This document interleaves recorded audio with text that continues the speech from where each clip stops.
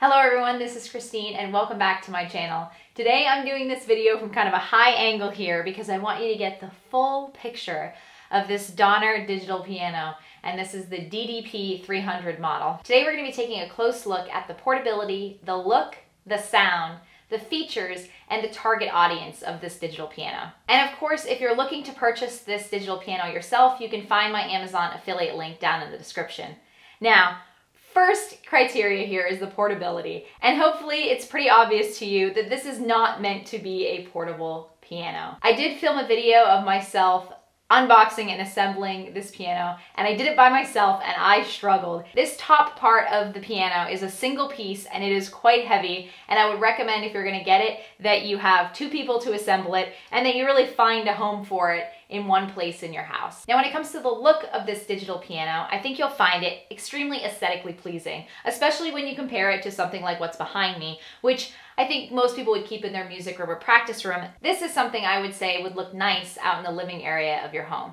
Now, it is made out of particle board with a vinyl coating, so if you're hard on your things or you have a lot of kids who might be running around trying to write on things, it may get scratched up. But what I found with pieces of furniture like this is a simple brown magic marker can often cover up those small little blemishes, and for the price it's really about what I would expect. The music stand also folds down, and it has this lovely cover to keep your keys clean. Now, the most important feature of any keyboard or piano is going to be the sound, and the Donner DDP 300 digital piano does not disappoint. With its fully weighted keys and the two speakers beneath the piano, it sounds much more similar to a grand piano than what you're going to hear from most digital keyboards. Let's take a listen.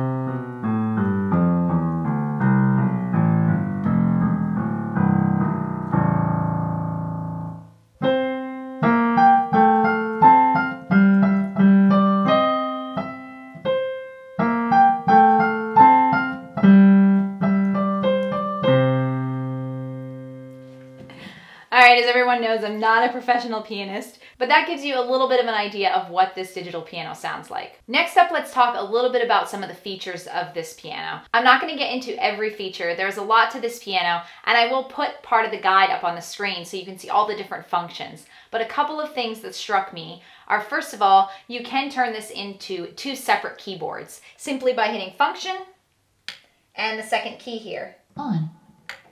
You can see she says on, and that is now, the keyboard is now split here into two of the exact same keyboards, so that if you have a teacher and a student, you can sit next to each other and play along together. There are also multiple instruments that you can imitate with this piano, like a lot of digital keyboards, strings, organ, bass, etc. There's also the standard metronome on here. There's 5 different song demos you can play. You can also record and store one song of your own on this piano. You can use the reverb setting, transpose the overall pitch of the piano, and there are MIDI and Bluetooth features so that you can connect it to your devices if you're going to use different piano learning or music making apps. Alright, and finally is the target audience for this piano. I would say that this piano is geared towards people who want the look and feel of a real piano, but also want the features of a digital keyboard, like the MIDI settings and Bluetooth functions. The price point is also quite reasonable for the number of features that this has